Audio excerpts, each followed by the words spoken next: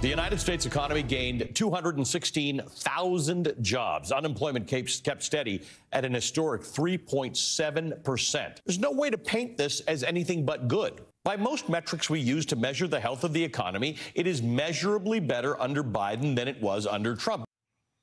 So the media are continuing to take this victory lap after Friday's historic jobs report. But a quick look under the hood reveals the ugly truth here.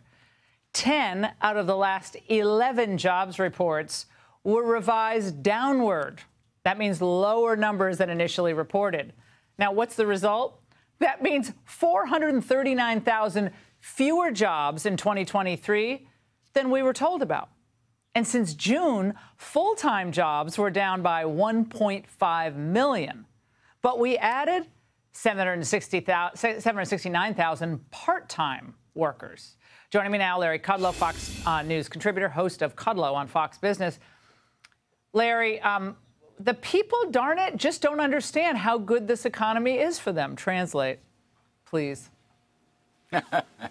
Well, you've had a lot of downward revisions. It's very unusual. 20% of the jobs growth in 2023 last year has now been revised out. 443,000 jobs. My guess is more is coming when the so-called benchmark revisions come. A lot of this, by the way, is coming out of small businesses. There's something called a birth-death measure. I'm not going to go into it. The point is, household employment in December fell by 700,000.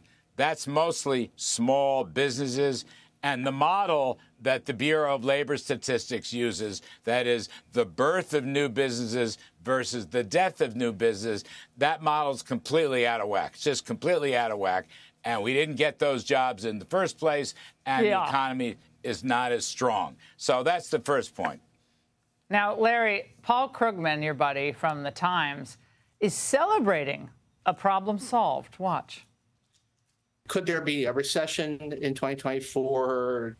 Who knows? Economists have a perfect track record on predicting recessions, which is we've never been right. Inflation is definitely basically a solved problem.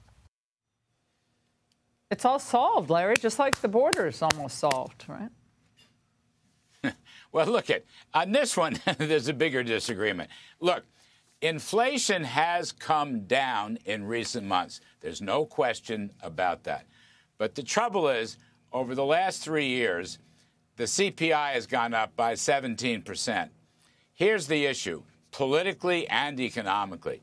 We have an affordability crisis because wages have only gone up by 14%.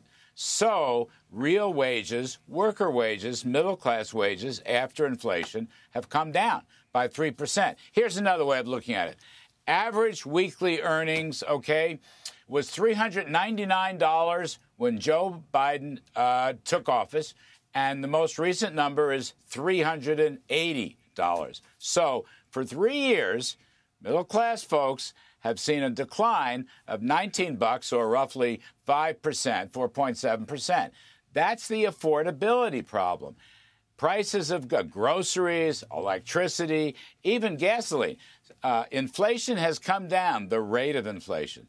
But prices continue to rise. Over the period, the legacy of high inflation continues.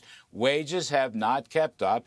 And that's why you see these polls. There was another one out today, Rasmussen. 45% of the people think they're worse off than they were 3 years ago. Oh, they are worse off. That's Joe Biden's problem. Yeah, they are worse off, and the people are simply not buying any of this spin, and they're actually smarter than the Democrats believe. Larry, great to see you. Thank you. Hey, Sean Hannity here. Hey, click here to subscribe to Fox News YouTube page and catch our hottest interviews and most compelling analysis. You will not get it anywhere else.